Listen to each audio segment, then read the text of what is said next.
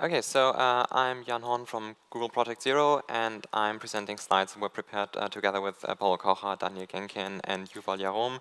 And I'm speaking on Spectre and Meltdown, how you can leak data out of speculative execution. This work involved a lot of other researchers. So for Meltdown, there were Werner Haas and Thomas Prescher from Cybers Technology, Daniel Groß, Moritz Lipp, Stefan Mangat, Michael Schwarz. Anders Vogt was credited by the other researchers for early contributions of ideas, and Mike Hamburg from Rambus was also involved.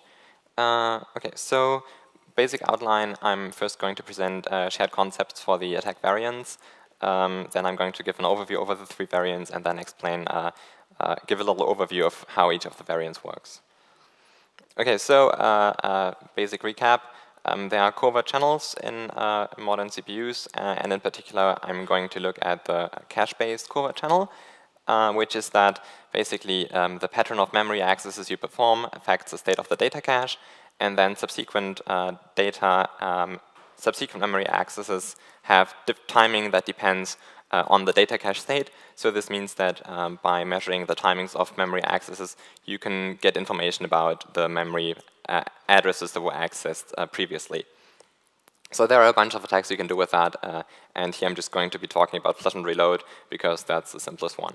Normally this is used as a side channel to attack things like cryptographic implementations and leak keys and stuff, but here it makes more sense to conceptualize it as a covert channel. I should note that there are other covert channels, so if you want to mitigate these issues, just mitigating the cache-based covert channel probably won't cut it. Okay, so okay, the colors are working pretty well. Okay, basically, what are like speculative execution, out of order execution, branch prediction, pipelining? What does that mean? So basically, the idea is that the processor can execute instructions in parallel and even in a different order than they are in the machine code. And that the processor can also predict branches before the target of a branch is known. So in this code example, you can, in the first line, see two accesses to a foo array.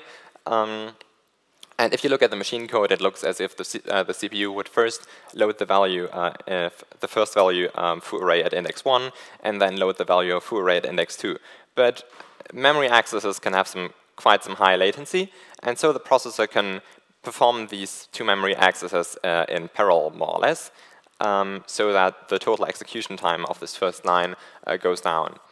Then next, we can see that there's a branch where, depending on the result of the expression in the first line, we're going to either execute line 2 or line 4. And again, there could be high latencies both in line 1 and line 2. And so the processor can predict that we're going to be executing line 2 even before the condition in line 1 has been evaluated. And then the processor can go ahead and even do the third memory access in parallel together with the first two memory accesses, just to make things even quicker. Okay. So of course, this can go wrong because we can predict that we're going to take execute the one line, and actually we're going to have to execute the other one. So that's misspeculation. This can be caused not just by incorrect prediction of branches, but also by exceptions that occur in the middle of a series of instructions. So for example, if one instruction causes a page fault and you've already started executing the subsequent instructions, you're going to have to discard the changes made by those instructions. So this is implemented by preserving the old register states while executing instructions speculatively, so you can roll back the state of registers, and memory writes are buffered inside the processor core and not written back to memory until the CPU is sure that they should actually be executed, so that you don't have to go back to the memory and undo changes to memory or stuff like that. But importantly, changes to the data cache are not restored because the data cache is not something that you really see architecturally when you write a normal program, and actually keeping stuff in the cache helps make things run faster. So cache modifications are not restored, and this means that you get a covert channel out of misspeculation. So if you have either a branch that is mispredicted or an instruction that actually falls, and the CPU continues executing down here on the left side to the predicted target, then you have these transient instructions that run here that will be rolled back later. But from inside these transient instructions, you can send on a cache-based covert channel. And then when the CPU has rolled back your transient instructions and starts executing with architectural control flow, the stuff that's actually supposed to happen according to the documentation, then you can start doing timings there and using those to read from the cache-based covert channel. So this means you get a covert channel out of these transient instructions and can leak data to which you have access in these transient instructions. Okay, so a quick overview over the 3 variants. The naming is a bit confusing because there are multiple people supplying names. We have the first 2 variants that are named Spectre and the third variant that is named Meltdown. The first variant can more or less be characterized as bypassing bounds checks and primarily affects things like interpreters and JITs, although that's not necessarily all you can do with it. The second variant is an injection of branch targets and primarily affects things like kernels and hypervisors, but again, theoretically also other things.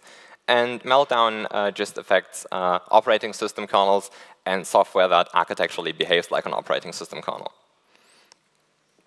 Okay, so let's start looking at the first variant. So here we have a conditional branch where we have this attacker-controlled X that is highlighted in red. That is compared to an array size, and only if the X is below the array size we actually do an access. So if you look at this architecturally, it all looks fine. If X is too big, we just don't execute the second line. But if you look at this with the knowledge of the speculation that processes do and this branch prediction, then you can see that if an attacker first trains the branch prediction to assume that X will be smaller than this array size, and then an attacker makes sure that the cache line that contains the size of the array is evicted to main memory, so that when the processor tries to evaluate the condition in the first line, it has to go back to main memory and wait for the memory access to finish and so on before it can actually resolve the branch in the first line. Then an attacker can use that to cause the second line to be executed as transient instructions. And then you can see that here, in these transient instructions, you will have an out-of-bounds memory access into the first array. So you read memory that is out of bounds and belongs to something completely else in your process. Then you multiply that with 256 and use it as an index into a second array from which you read. So this means that every distinct value that could be at this out-of-bounds position, out-of-bounds from array 1, maps to a different cache line that is used for the access to array 2, which means that later you can leak exactly what the value was by measuring which cache line in array 2 becomes fast. Okay, so in practice, where is this relevant? So one interesting example are JavaScript sandboxes. So JavaScript code runs in a sandbox that tries to enforce memory safety. So you're not permitted to just read arbitrary pointer dereference. You're not permitted to read arbitrary memory, not permitted to dereference pointers, and you can't just access arrays out of bounds and so on. But the browser runs a JavaScript from untrusted websites, so we can try to use JavaScript to create a construct like the one we saw on the last slide. The JavaScript engine will have to either interpret code or compile it, and will insert bounds checks and things like that to ensure that there are type safety, memory safety, so on. But with the speculative execution, we can potentially bypass these safety checks and access memory that actually should not be accessible to us. So here's a code example of how that looks in JavaScript. You can see that it more or less looks like the code we saw previously. So you again have this pattern of a comparison, then a first array access, mapping and then mapping to a position in a second array. But there are some differences. So again, we have this index that will be in bounds to train the branch prediction, and then out of bounds to actually read out of bounds memory. We again have an array length to which we are comparing, where we want the length to not be in the processor cache when we're actually doing the attack, so that the processor transiently executes lines 2, 3, and 4 before the condition line 1 has been resolved. One thing to note here is that, of course, the JavaScript JIT engine will itself make sure that we are not accessing things out of bounds, but we don't want want the code that the JIT engine is going to generate if it thinks it has to generate this check for us. So we do the check ourselves. We do the actual memory out-of-bounds read. Both in line 2 and in line 3, you can see these all zeros. They're just tricks to make the JavaScript optimizer generate more optimal code so that the attack works better. Here you can see that we are ANDing the value that we read with a constant. This serves to show to the JIT engine that there's a maximum bound on this value, and the JIT engine does not have to insert its own bounds checks that might make things slower for us. Again, we have this multiplication to map the value to a lot of different cache lines depending on what the value is. And we access the table into which we're going to leak the data. And last, because this is a JavaScript engine and JavaScript engines love to optimize things away, we're going to have to provide some output where the JIT engine can prove that it won't be used. So that's what the local junk variable is for. Okay, so variant 2, the basic idea here is we have branch prediction in the processor, and this branch prediction can both predict the conditional jumps that we've seen before, but it can also predict indirect calls, so calls to instructions where the target instruction pointer is coming from, for example, from a location in memory or so. And this branch prediction uses a table called the branch target buffer, and at least on an Intel Haswell processor, it seems to be indexed and tagged by a partial virtual address and a fingerprint of recent branch history. Now, the thing about branch prediction is, as we've seen, it's expected to sometimes be wrong, and this means that unlike in the case of, for example, a data cache that always has to return correct information, a branch predictor can be designed, the branch target buffer can be designed so that it can sometimes return invalid data. You just shouldn't do it too often because then you hurt performance. So the branch target buffer is therefore not always uniquely tagged. And for example, many branch target buffer implementations, like in the Intel Haswell processor, do not tag by security domain. Like, for example, whether you're on the kernel or on user space, or whether you're inside or outside a VM. So there was prior research that used this to break address space layout randomization across security domains. So you can, for example, have two processes running in user space, and then the victim process just runs some code that has branches in it, and then the attacker code does timing of some branches and can use that to infer things about the state of the branch target buffer, which reveals where the code is located in the victim context. Then you can also do that from inside a virtualization guest to figure out where the hypervisor is located in host memory.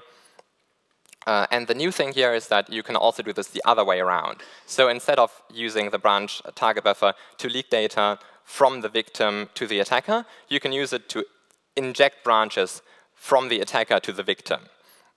So you can, if you can insert entries into the branch target buffer, you can cause the target context to start executing transient instructions at in some implementations, completely controlled address. Yeah, so there's, I wrote a POC for this against the KVM hypervisor. So this is just a very rough overview.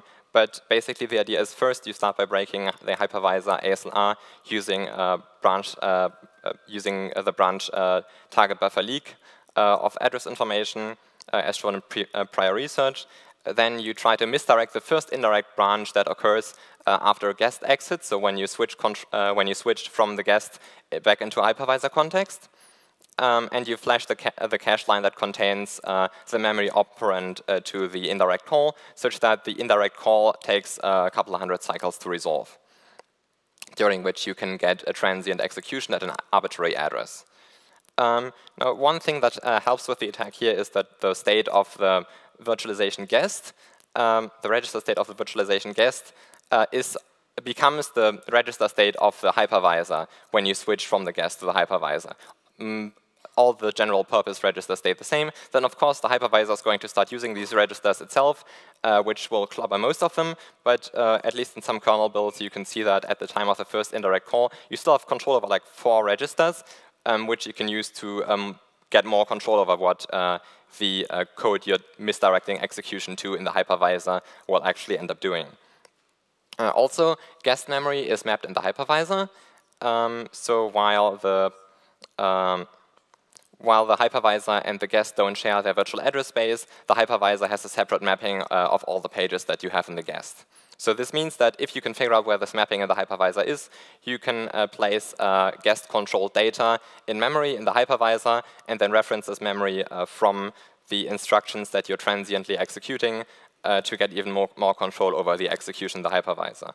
And one particular thing you can do with that in the case of KVM is that there's this eBPF bytecode interpreter in the hypervisor, which basically allows you to supply, which basically has this function that you see at the bottom of the screen called BPF proc run, and as its second argument, it takes an array of instructions in some bytecode format, and it will then run those instructions.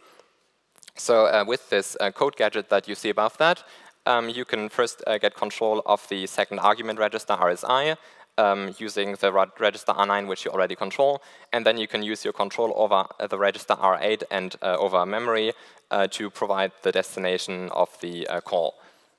So then that lets you run arbitrary bytecode in the hypervisor during transient execution. Then you can use the bytecode to read memory and leak the data into the cache, and then leak the data out of the cache in the guest. Okay, so now Meltdown, or variant 3. So here on the right-hand side, you can see a depiction of the virtual memory layout, roughly, of a user space process. And you can see that the address space, the virtual address space of the user space and the kernel space is shared, at least on, for example, x86. So while the user space does not actually have permissions to access the kernel mappings, the kernel mappings are present in the same page tables that user space is using, and there's a bit in the page table that says whether you're supposed to be able to access some memory from user space or just from kernel space. And now we're just going to use this more or less the same pattern that we were already using for variant 1, where we start by dereferencing some pointer. But importantly, in this case, the pointer points, as you can see on the right side, into kernel space, specifically in this mapping of all physical memory that kernels tend to have. And we just try to do this read. Obviously, this instruction will not be able to architecturally execute completely because, well, this is a kernel memory, and we can't just architecturally access kernel memory. But it turns out that on at least some processors, you can continue execution in transient instructions after such a reference to kernel memory, and the value that the read is returning is accessible from the following transient instructions. So again, we take this value, we map it to values that are sparser, so that each different value maps to a different cache line, use it to access this array 2 to leak the data into the cache. Then execution of this will be terminated because we accessed a kernel memory, but at this point it's too late, and we can use architectural attack code to leak the data back out of the cache of this array 2 and figure out what the value was. So it's not entirely clear yet what's going on in the variant 3 attack. So there seems to be some race condition involved in a privilege check in the processor. And there's a pretty straightforward result that you can leak some cache data from the kernel. So in particular from the L1 data cache or so. But the TUGARDS people have also figured out that you can read uncached data. It's just not entirely clear yet what influences how well that attack works precisely.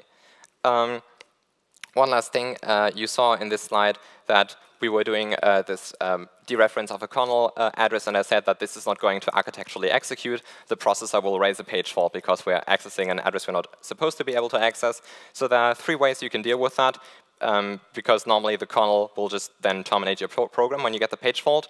But you can use a signal handler, so you can just tell the operating system, hey, when I get a page fault, I would like to continue execution. Obviously, that's a very noisy approach, but it works. The second way is to use the TSX instructions that you have on some processors, where you can, before you do the actual access to a kernel pointer, you can tell the processor that if something bad happens, it should just roll back the execution state and do something different for you.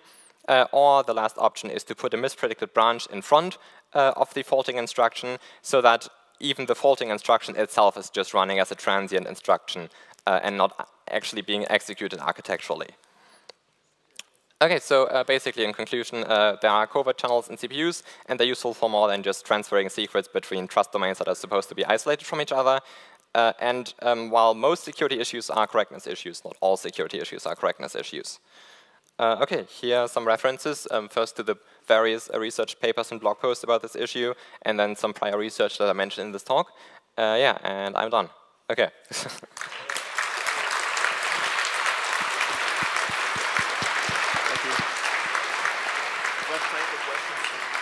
Okay. So we actually have plenty of time for questions, so I would invite people to come and take the mic if there's something you'd like to ask. And if you're planning on speaking in the, my goodness, the line is forming over here for the lightning talk session. Okay, let me lead off the questioning by asking Jan a little bit about the, as much as you can say about the disclosure process that was followed here and how the different groups were interacting with each other throughout this process. I think that's an interesting part of the story which you haven't really touched on in your presentation. Yeah, okay.